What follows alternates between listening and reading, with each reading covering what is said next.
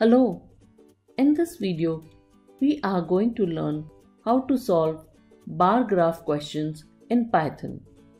A bar graph is used for graphical display of data using bars of different heights.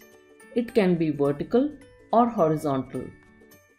The easy question on bar graph will just have single data point and little complex ones will have multiple bars. Let's start with an easy question first. Here area cultivated in different states are shown. You have to draw a bar graph in green with yellow border and labels and ticks. Let's look at how we will make this graph. First thing you need to do when you are using PyPlot is to import it in your program. So we will do that first.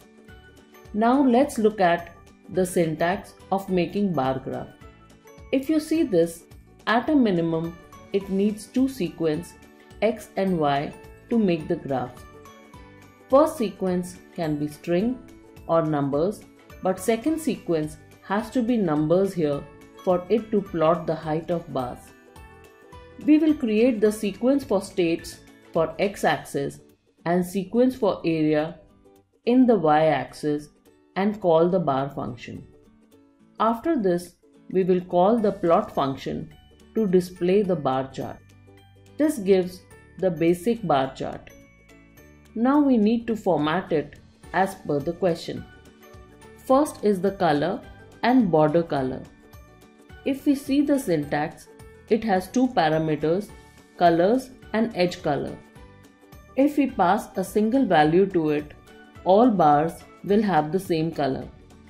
But if you pass a sequence of same length as states, then it will pick the individual colors specified in the sequence.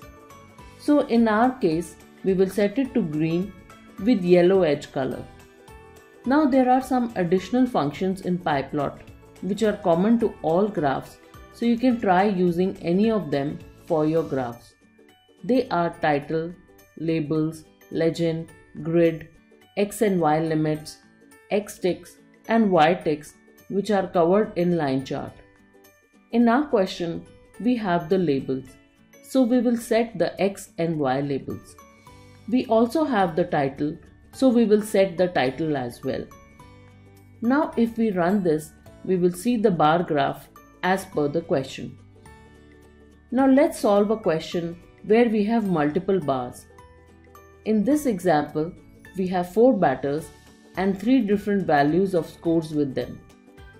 Now if you try solving this as we did the last problem, take x-axis and batters and 3 sequences for the scores and call the bar function with sequence and colors, you will see that the bars overlap each other. To fit in multiple bar graphs, we'll play with the thickness and position of the bars. The default width of a bar is 0.8. To adjust multiple bars, we decrease the width of the bars. Like if we have to place 2 bars, I can make the width of each of them as 0.4. We have 3 bars, so I will make the width of the bar as 0.25 each. So we have got the width. Let's see if just this will solve our problem. Answer is no. We see the bars are thinner but are still overlapping. To fix this, you also need to change the placement of bars on x-axis. For this, our x-axis needs to be numeric. So we will first create an alternate x sequence which we can create using numpy arange function. Now we will print the first bar at this x position. The second bar we will shift by 0.25, which is the width of the first bar. The third one we can either give at minus 0.25 position relative to the first bar or at plus 0.5 position.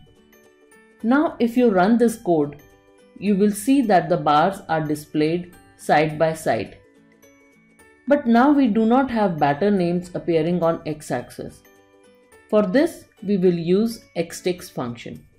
We will use the center x sequence below which we want the batter names to appear and give the sequence of batters. If you want to solve more problems like this, you can visit my website for more Python programs to practice on. Good luck!